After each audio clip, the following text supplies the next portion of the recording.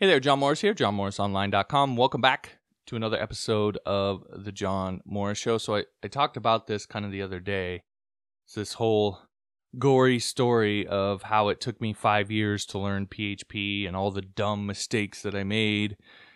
Well, the thing I didn't mention in that particular video is the rest of the story. And the rest of the story is that I learned my lesson from that.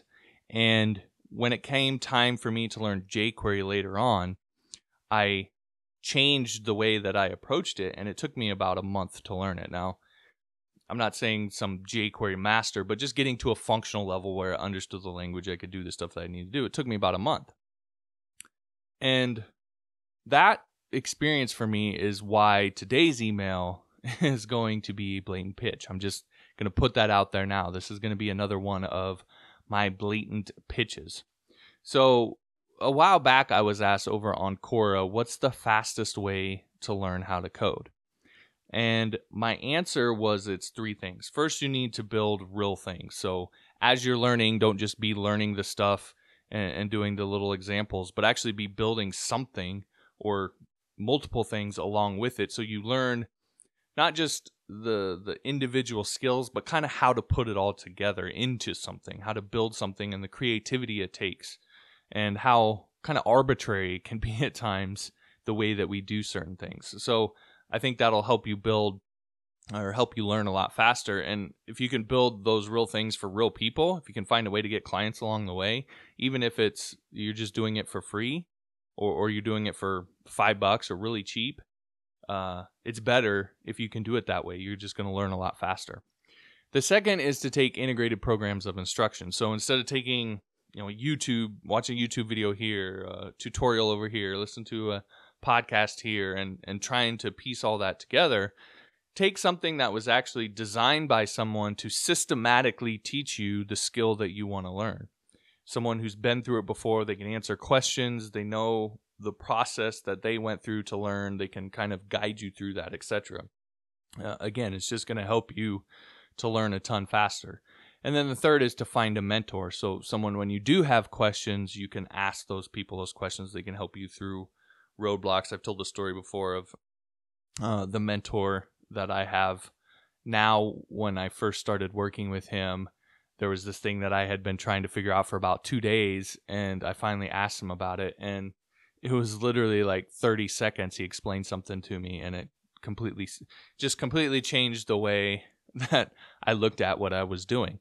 So that having that available to me just helped me learn a ton faster. And had I gone to him earlier, it would have been even faster. So that can be a very, very valuable thing and something that can help you learn very fast. Now, to date, that answer is still the number one answer to that question over on Quora, with 230,000 plus views, 517 upvotes, and a ton of positive comments and feedback on the answer that I gave. So the point I'm getting at is I was asked that question, what's the fastest way to learn how to code? And I gave that answer of those three things.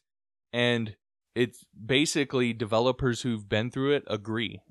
There's been so much agreement on it that those three things are really the key to learning how to code fast. Now, I'm not saying it's the only way to learn how to code. I've had some interesting ways and comments presented in comments to me here lately, but so it's not the only way, but I think it's the fastest way. So if you're concerned about speed, then those are the three things that you really want to do.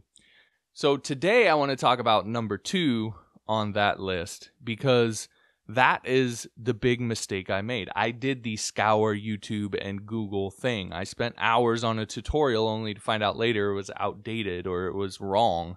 I dealt with that gnawing feeling of, is this legit, when I was sitting there watching a YouTube tutorial from some 12-year-old explaining PHP. I love YouTube, obviously, but it really is a crapshoot, and it can cost you a ton of time if that's the only route that you go. Now, when I say that, a lot of times what people tell me is, today's different. There's Codecademy and all these other places and all these other free options. And while I think those things are just fine, I think they can be a little bit risky in a sense, because there's something to keep in mind with things like that, and really just in general. And that is that the power is ultimately in the hands of whoever is paying. It's the same point I make with Upwork. Whenever someone complains to me about how Upwork always defaults to siding with the client, this, that, the other. Yeah, they do, and there's a reason why.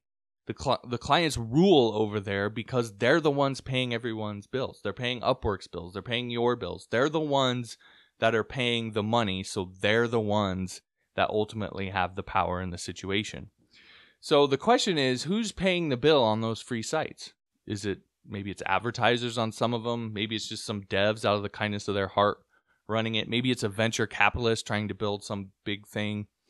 Whoever it is, I can tell you, because it's free, because you're not paying for it, it's not the students. It's not you, which means ultimately you're going to be beholden to somebody else. You're beholden to someone else's goodwill, and those sites could go away or change at any moment, or they could get neglected or not get updated. You could not be able to ask questions, or they could not have the most efficient method of learning. Because you are not paying someone directly to teach you, it leaves it open to all sorts of things that could happen, leading to you not getting the best education you could, not getting the most efficient method of training you could, and not being able to learn as fast as you possibly can. Now, again, I'm not saying you can't learn those ways. We're talking about how to learn as fast as possible. And to me, that's a crapshoot if that's going to be the fastest way for you to learn. So, and on that last one, by the way, the not the most efficient method of learning, that actually, there's some evidence that that's not too off base when it comes to Codecademy in particular, because there was a survey that was conducted by Block.io, and they found in their survey that 72% of Codecademy users never finished.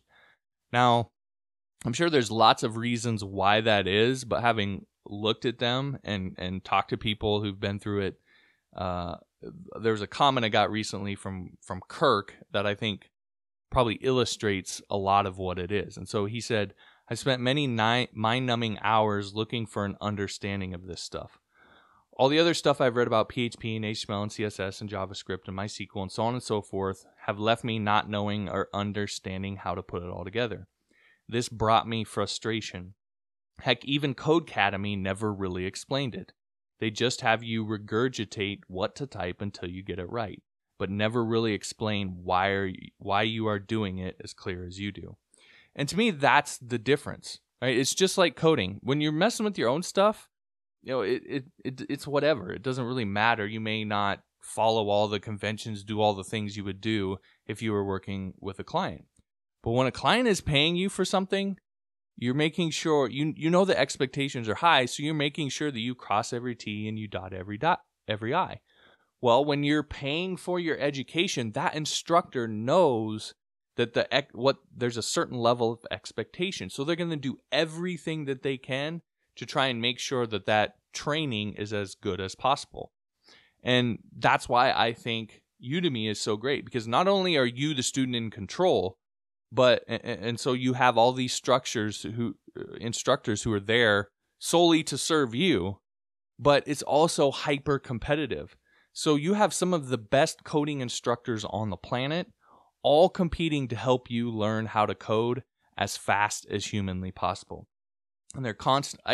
I've watched Rob Percival as an example in particular.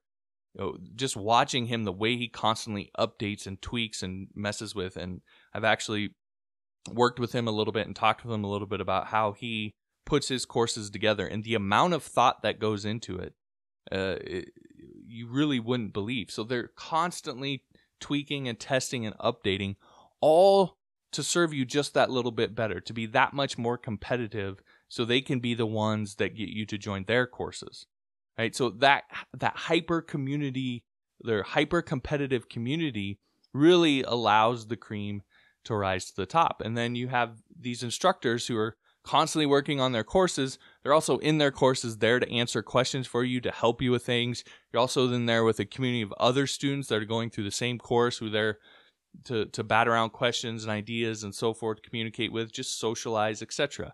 So in my opinion, it really is the way to handle that second thing on my list, which is taking integrated programs of instructions. Now, here's the pitch part. As you might have guessed, since I'm talking about this, Udemy is back doing another one of their $10 deals where you can get most of their 30,000 plus courses for just $10, which includes, in my opinion, some of the best web development courses on the planet. Now, if you want in, the link is johnmorrisonline.com/June. Click that, or you go to that URL, that'll trigger the deal so that now all of the courses on the site show up as $10 for you, all the participating ones, which is usually most of them. So that'll trigger the deal. Then you just search for what you want to learn. Search for PHP or search for Android or search for iOS. And Udemy does a really good job of surfacing the best courses to the top, the ones with the highest ratings, the ones that are the most popular, their best-selling courses. And you can even filter by popularity or highest rating, etc. So it allows you to find the best course according to your own criteria. And so you just pick the best ones and away you go. Now you have that topic handled. And in my opinion, there's really no reason not to leap on it now while they're only $10, because you get lifetime access to the courses. So you can grab up 5 or 10 courses now, knowing that you're going to have to learn this stuff while they're only $10, and then you have lifetime access. So when it comes time for you to need to learn them, you can just go through those courses, and you don't really have to worry about them if they're going to be up to date or not, because it's such a competitive environment. These instructors are so focused on helping you, the student, learn because you're the one that's paying the bill, that they're constantly updating and tweaking and making sure that you're getting the absolute best instruction that you can get. So that's basically my pitch. Of course, you decide. I know that this isn't for everybody, but if you're someone who is really ready to take that next step and really ready to get serious about your career and invest in yourself and get there as fast as possible. Again, there's 1,000 different ways that you could go about learning this. What I'm talking about is how to do it as fast as possible, so you're not still stuck at that 9-to-5 job that you hate, or maybe hopping from job to job like I was, or just feeling like you were meant for more in your life. Like, you can stop doing that, and you can find the absolute fastest path to take to get where you want to go with your coding career. And it's only $10 a course right now. So it's not like someone's asking you to invest thousands and thousands of dollars in yourself. It's $10. So even if the course is complete crap, you're out $10 and you can get a refund. So there's really no reason not to go and take a stab at this and see if it's something that would work for you. So again, that's my pitch. You decide. But the link is johnmorrisonline.com/June. All right, that'll do it for this episode. Again, thanks for watching. If you haven't yet, be sure to subscribe wherever that button is, and we'll talk to you next time.